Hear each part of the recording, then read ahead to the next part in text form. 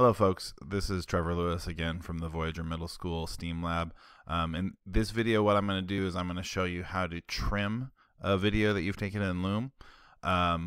This is really useful if you had to start your video and then get a bunch of apps set up, or if you have a little bit at the end there where it took you a minute to figure out how to stop the video, or if you're using like the whiteboard app like I showed in this video.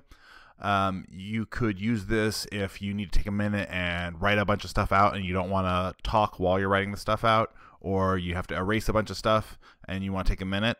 If you have in your head that, okay, this part I don't actually want to be in the video, you can trim that out really easily. Or if something goes really wrong and you, like, I was making a video about math and I sort of confused myself about the math, and then I was like, wait, am I talking about specificity or sensitivity? Because those words were like running around in my head and I was trying to talk and write, and I just stopped talking.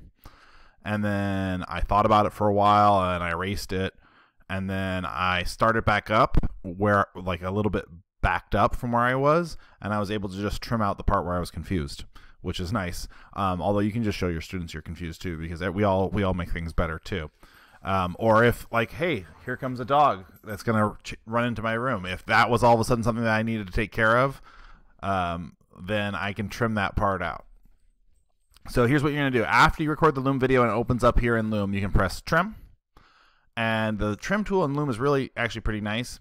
What it does is it opens up the video and you can play it. And you can find the part that you don't like while you're playing the video. By playing like that. Oh, I don't think you're gonna hear me talking. I think I'm the only one who's hearing me talking here. But let's say I get to the end here. So right there, I know I want to start my trimming. So I hit start trimming, and it automatically guesses I want that part gone, and it guesses from there to the end, because that's a pretty common thing that people do. And you can just press remove. Okay, and then I had a little part in here too where I maybe confused myself.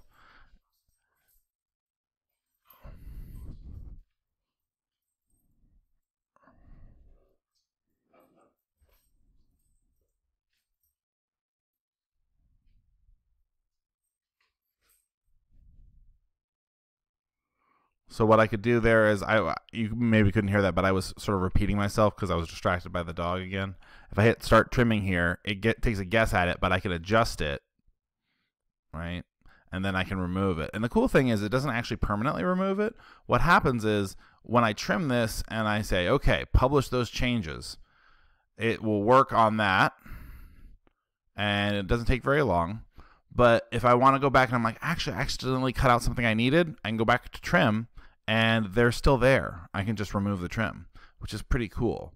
So that's the trim tool on Loom. You can use it to speed up your videos, make them a little bit shorter, or you can use it to cut out mistakes that you made or make things clearer for your students without having to re-record everything. If you want to know how to use the whiteboard app with Loom, you're going to have to watch this video, which I'm going to post also on my YouTube channel.